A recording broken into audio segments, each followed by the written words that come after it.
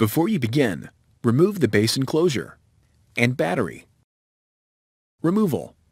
Using minimal force, lift the locking bar up on the hard disk drive ZIF connector and disconnect the hard disk drive ribbon cable from the system board. Carefully lift up on the left edge of the hard disk drive assembly and at an angle, slide the tabs out of the cutouts in the top cover. Remove the hard disk drive assembly. Replacement. Tow the tabs on the right edge of the hard disk drive assembly into the cutouts in the top cover and lower it into position.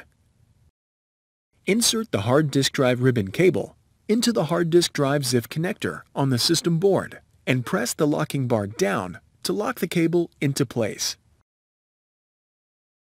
Thanks for watching. Please click subscribe for more videos and weekly updates.